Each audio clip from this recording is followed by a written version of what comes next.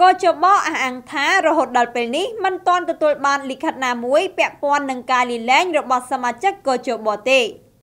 លោកសោមសូរីដាអគ្គលេខាធិការរងនៃគណៈកម្មាធិការជាតិរៀបចំការបោះឆ្នោតបានបញ្ជាក់ប្រាប់បណ្ដាញព័ត៌មាន Fresh News ឲ្យដឹងថាគិតត្រឹមព្រឹកថ្ងៃទី20 ខែវិច្ឆិកាឆ្នាំ 2017 នេះគ.ជ.ប មិនទាន់បានទទួលលិខិតណាមួយពាក់ព័ន្ធនឹងការលាលែងពីតំណែងរបស់សមាជិកគ.ជ.ប ដោយពាក្យចចាមអារាមនិងបណ្ដាញផ្សព្វផ្សាយនៅឡើយទេការអះអាងនេះបានធ្វើឡើងបន្ទាប់ពីមានពាក្យចចាមអារាមនឹងការផ្សព្វផ្សាយថាសមាជិកគ.ជ.ប មួយចំនួនកូតាខាងអតីតគណៈបកសង្គ្រោះជាតិមានបំណងចង់លាលែងពីតំណែងក្រោយគណៈបកសង្គ្រោះជាតិត្រូវបានរំលាយ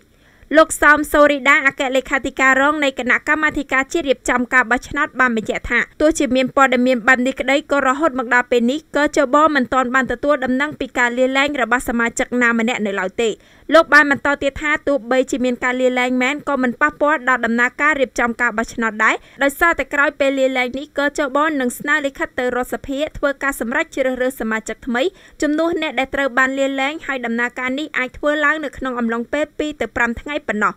សូមបញ្ជាក់ថាក្រោយពេលរំលាយគណៈបកសង្គ្រោះជាតិនាពេលថ្មីៗនេះលោករងឈុនសមាជិកគ.ជ.ប មួយរូបកូតារបស់អតីតគណៈបកសង្គ្រោះជាតិបានអះអាងប្រាប់សារព័ត៌មាននានាថាលោកនឹងលាលែងពីតំណែងនៅពេលដែលគណៈបកសង្គ្រោះជាតិត្រូវបានរំលាយប៉ុន្តែទោះជាយ៉ាងនេះក្តីលោកហេងរដ្ឋីសមាជិកគ.ជ.ប កូតារបស់អតីតគណៈបកសង្គ្រោះជាតិបានចេញសេចក្តីប្រកាសព័ត៌មានជាបន្ទាន់មួយនៅថ្ងៃទី19 ខែវិច្ឆិកាឆ្នាំ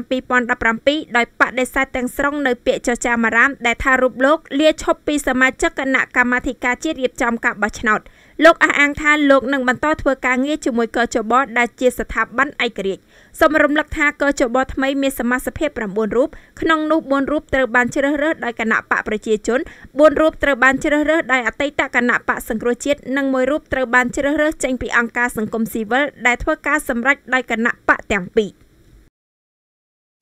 ឧបត្ថម្ភធំដោយ website កំសាន្តអនឡាញលំដាប់ពិភពលោកដែលផ្ដល់ជូនហាងឆេងល្អបំផុតមាននៅ 188az.com Safe Home Technology ការពារសុវត្ថិភាពលោកអ្នកជាមួយកាមេរ៉ាសុវត្ថិភាពតាមរថយន្តគេហដ្ឋាននិងការិយាល័យ